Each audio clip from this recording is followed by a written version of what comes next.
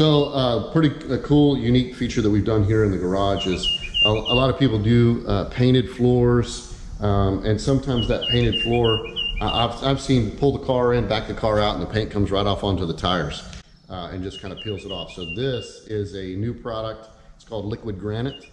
It's actually about a 1/4 of an inch thick, and it's put on, hand trialed, and then polished. Really, really cool, unique flooring. It's about a 15,000 PSI. So really, really strong, really, really durable. A bit high end, but these people wanted this, and so we got a new product and tried it out.